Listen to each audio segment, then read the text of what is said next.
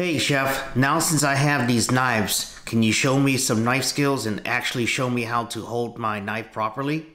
Well, in this video, I'm going to show you how to properly hold your knife, and we're going to do some basic knife skills on this episode of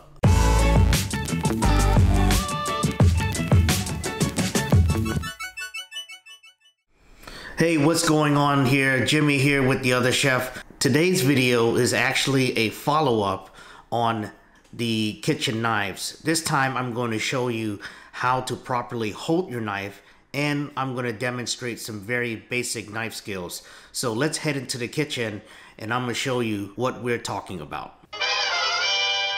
So every time we start with knife skills, we always have our non-slip mat and then our cutting board placed on top. Next, some knife grips. So a very common one, which is usually not a good one, is the pointy finger one. This perceives to have control, but you have no control at all. Another common grip that a lot of people do is more of the broadsword grip. This is also not good because you don't have balance. The grip here is what we call the pinch.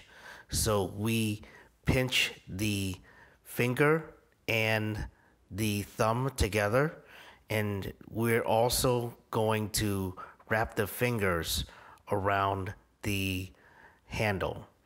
Now what you see here is what you should be using for your support hand.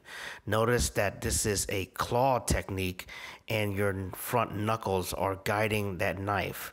Try not to keep your fingers exposed because you can cut it. Notice that I'm using the rocking motion for the knife. Okay, let's start doing some knife skills. So we have a potato right here, and you notice that it's very wobbly. So one of the things that we do is that we make one small cut to make the item flat. Now we're going to continue to make the rest of the item relatively rectangular shape. This is very key because now we're able to start making our basic knife skills. The first thing we're going to do is cut some planks. So the very basic thing of cutting planks is to keep your knife straight, keep your wrist straight, and most importantly, make one even cut. Notice that you don't need a lot of force and you're letting the knife do the work. Right here now, and I'm turning it so that you can see from the side, is that now we're making our sticks. This is relatively very simple for a very small dice, or what we call batons. So this is very common when you are making your dice size, which is what I'm doing right here. So I'm turning the item 90 degrees and making a very simple straight cut down.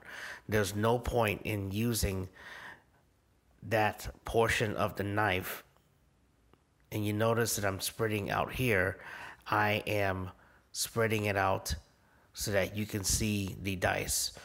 So now I'm cutting more planks to be able to start creating another type of cut, which is a julienne. Julienne are basically matchsticks or batons, which is the bigger one of these.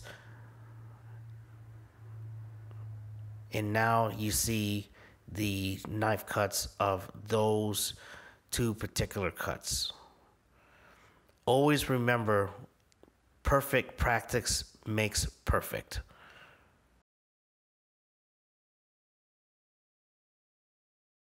And there you have it. So keep in mind that this is just a very basic knife skills portion of this video. There will be another follow-up video in regards to advanced knife cutting techniques and learning different things such as butchering and also how to work faster and more efficiently. Remember what I said in the demonstration in the kitchen, that perfect practice makes perfect. It's not practice makes perfect, because if you practice wrong, then you're wasting your time. Hey, thanks for watching. If you love this video, give it a thumbs up, hit the subscribe button, hit the bell for notifications for future content, to include a follow-up on the advanced knife skills portion of this video series. Once again, thanks for watching, and I'll see you on the next video.